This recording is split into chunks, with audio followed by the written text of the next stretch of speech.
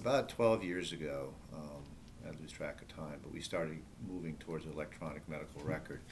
And I can remember telling the board, as we looked for more horsepower, if you will, on that issue, I remember telling the board that, as we moved into electronic records, I said, if our financial systems go down at 3 o'clock in the afternoon, and we don't get them going until midnight, so no one died.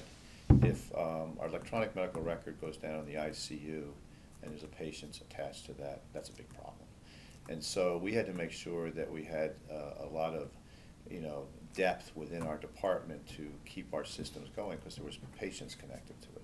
So we also looked at our own staff, and although they were excellent, we really thought we needed some enhanced capabilities that perhaps our staff at that point couldn't provide.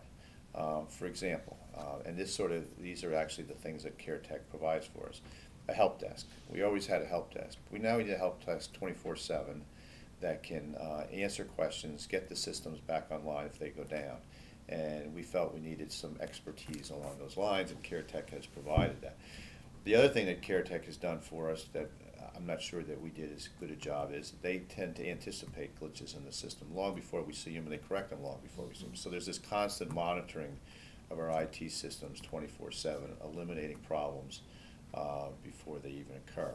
So those were some of the drivers. I think also, actually, even though we had a good shop, there are times when we need expertise, but we might not need to hire someone. We might need someone to come in. For example, we got our PACS system up and running. We need someone to come in and help us get PACS running. We might need it for 3 or 4 months.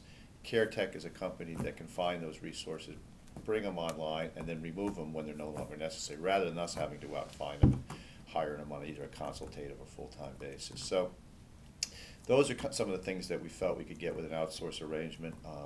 We also felt that CareTech, with the number of hospitals it has, might give us a little more clout in the marketplace. I mean, when you have a sole hospital system such as ours, going up against some of the major vendors out there, we're one hospital.